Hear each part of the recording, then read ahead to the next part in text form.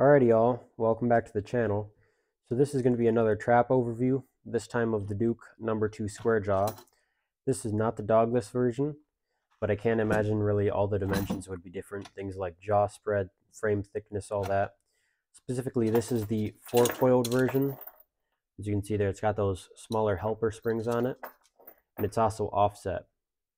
So I wanted to show you guys, this is a pretty heavily built trap. As you can see there, there's my hand for reference. The jaws look fairly thick. The frame is pretty good. It's also got a nice hefty base plate on there, riveted on there. Center swiveled with a D-ring. These swivels, which are a lot thicker than the Duke swivels that come on the smaller traps, like the 1.5. It also has actual machine link chain rather than double loop chain, which people say is a lot more durable. However, I imagine if you use proper size double loop chain, a Coyote's never going to break through it at all. Terminating in another swivel. So there you can see, pretty good chain setup, I'd say. And from the end of this swivel, which is right there, to the end of this, you have 13 inches. So we'll say that's the chain length. And then we'll get to some more measurements on this thing.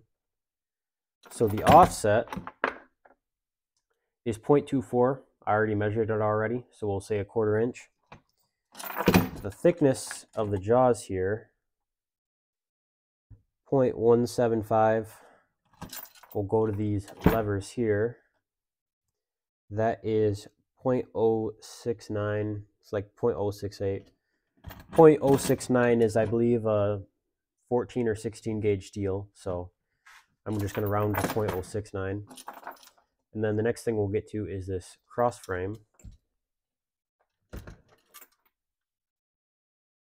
And for that, we have roughly 0.131, so a hair over 1/8 of an inch. It could just be, you know, a coating they have on here, or oil or mill scale or something. Could just be 1/8 of an inch. All right, so now that we got that, we'll just look at the frame here. The frame, I'm get on a more square portion of that, 1.55. Or 0.155, obviously it's not 1.5 inches thick, 0.155. All right, the dog here is 0.075. Now we'll get to the pan, which is 0.059. All right, so that's all the basic dimensions. We got the cross frame, the dog, pan, jaws, levers, all that. So now we'll get to some dimensions like jaw spread, outside jaw spread, inside jaw spread, pan size. So I'm going to set this real quick. All right, now that we got that set, we can see that the lame jaw isn't exactly sitting flat, but we'll fix that later. For the pan, I'm just going to put my finger under it so it doesn't go down and snap on this. We have a width of about 1.82. We have a length of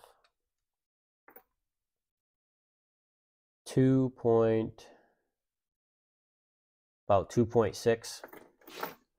That's the pan size. Outer jaw will be, we'll say, about 6 inches. And that's, of course, this jaw is popping up all the way, so I can't get the reading when the jaw is like this is not going to be the same as the reading when it's all the way down. We'll say like 6 inches, because this thing's maxed out and it's just barely sliding over there.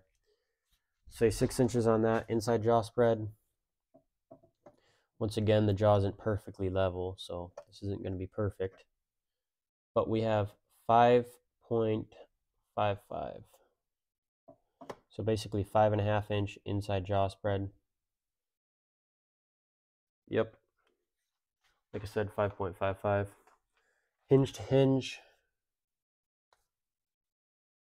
Just go right to those hinges. All right. Right to the sides of the frame, which I'm saying is hinge to hinge. We got 5.6 inches. So that's a fairly decent trap if the inside jaw spread is 5.5 inches, because I believe the standard, now of course, obviously companies vary. It's not, a standardized thing, but generally number 2 traps are 5.5 inch overall jaw spread, I believe. This one's 5.5 inch inside, so it's slightly bigger. And I believe on the Duke website, could be wrong on this, but I believe it was 5.875 or 5 7/8 inch outside jaw spread, I believe. So this is slightly bigger than average, but still pretty good. A number 2 would be used for things like coyotes. You could also use it for foxes. That's primarily what you're going to use a number 2 for, a canine trap. So thank you guys for watching. I hope you enjoyed the video. If you did, feel free to like, subscribe, check out some of my other videos. God bless, and see you on the next one.